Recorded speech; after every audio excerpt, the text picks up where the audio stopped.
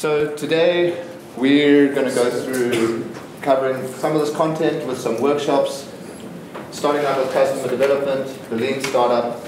How do you pick ideas? How do you know if you've picked an idea that actually feels like it's going to work for you? Iteration design, so how do you design the steps that you're taking?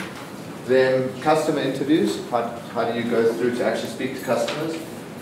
Value proposition canvas, how do you understand what the value that you're delivering to customers is? Value stream mapping, how do you understand that flow? Post-it financials, we're going to cramp onto a post-it note finance. The amount of time that you're supposed to spend on it is this much. And then at the end of today, we're going to talk you through a 5-slide pitch deck, which will be the start of next session. You're going to pitch that 5-slide pitch deck.